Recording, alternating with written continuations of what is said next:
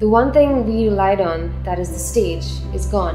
Instagram has become the new venue, with venues around the world closing and not opening in full capacity. I can sit in my room, write a song, put it up, and the next second, someone in Amsterdam can hear it and be like, oh, that's so cool. There's a person who came up to me after the concert, and he specifically came to the concert because of my social media post. And that kind of really highlighted the power that social media has.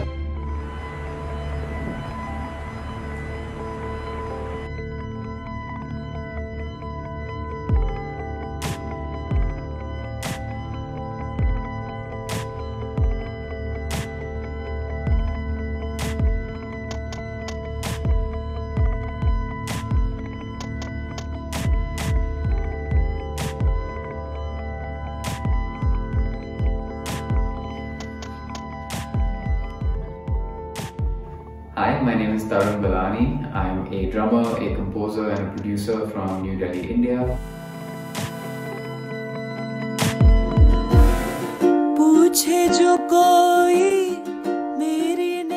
Hello, my name is Mansa and I'm a singer-songwriter from Nainital, Uttarakhand.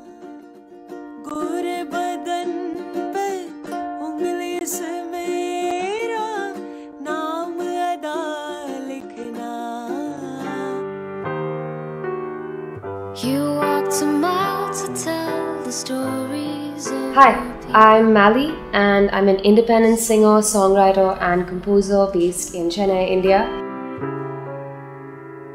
And now you're breaking all the promises and trust they had. Find someone to love you better than I do, darling, I know.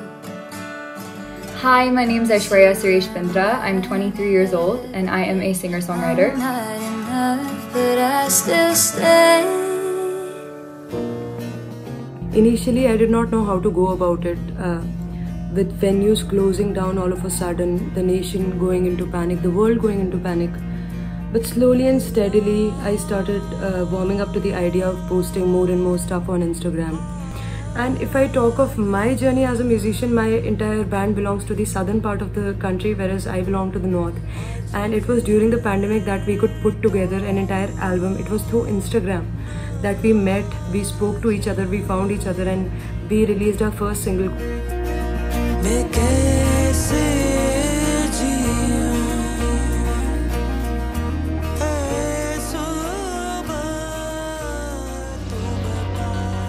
Instagram has totally become the new stage. It is a big part of my work and it is a great way in which I can connect with my audiences. That's just one.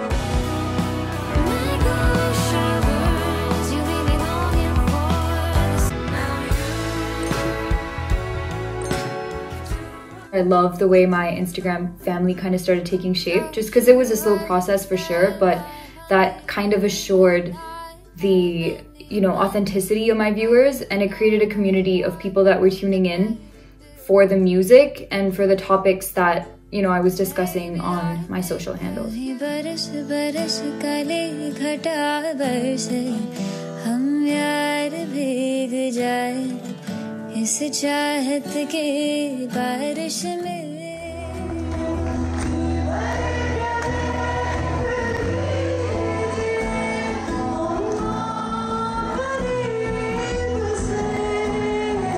And it's not only when I talk of the distribution of information.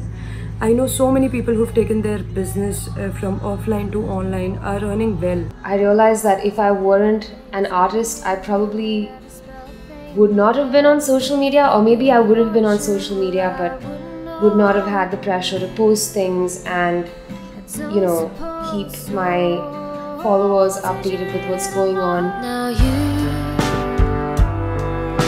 can do what you want to do. I do believe that social media comes with a ginormous hidden price to it, and that price almost always is the adverse effect it has on one's mental health. But it's times like that when I kind of take a step back and remind myself that we're not all here to create, the same art, and there's always space for everyone to kind of do their thing and tell their story. especially in today's fast-paced, you know, stay relevant kind of content culture that we've created, it's important to remember not to reduce your art to that. My beautiful girl.